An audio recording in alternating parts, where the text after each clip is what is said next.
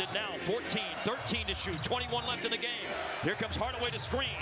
Kemba on the bounce. Kemba driving on Jared Allen. Trying to break him down. Tough fadeaway. It's a wedgie.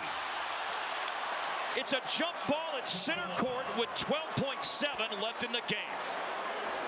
I hate those wedges. Man. Of all times for one to happen, but of all times, I don't love this one. Not at all.